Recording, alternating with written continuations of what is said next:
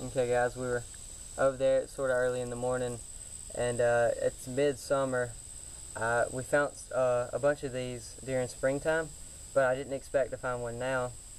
And it's a very small one. This is the smallest one I've seen, so yeah, check this out. It's a little newt. A really small little newt. No, can you see him? Yeah. He's really small. I'm surprised I even saw him under that log. But yeah, it's early morning, and he was under one of those moist logs naturally. I mean, he's got to be under the moist ones. So, but yeah, really small newt. He's really cool looking. I'll tell you, my favorite thing about him is that belly. Can you see his belly? Yeah.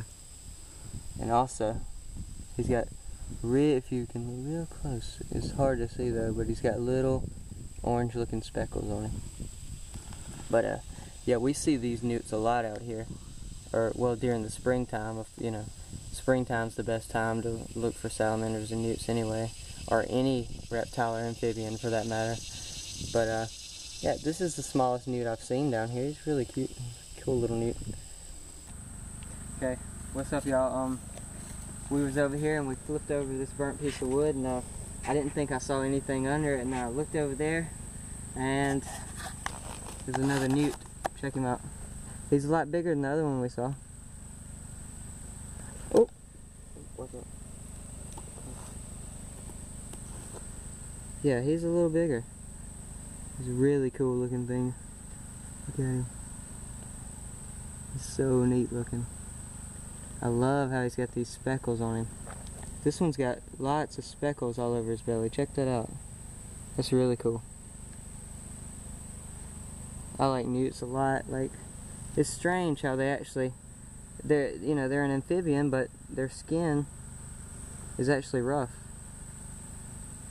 Unlike the salamanders, most salamanders are always going to be wet, but these things they're rough. And what really surprised me was he was under a log that had entirely no moisture.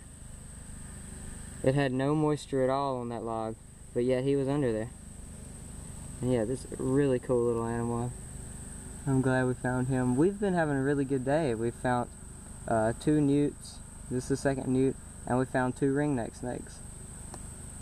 So hopefully the day will keep on getting better. And when Amber gets here, I got a lot of video editing to do. So, well, yeah, hopefully that's gonna turn out all right. So, what we're gonna do is I'm gonna get some more good photos of this newt, and we'll just put both newts in one video together, and you guys can check that out. So we'll see you when the video comes out.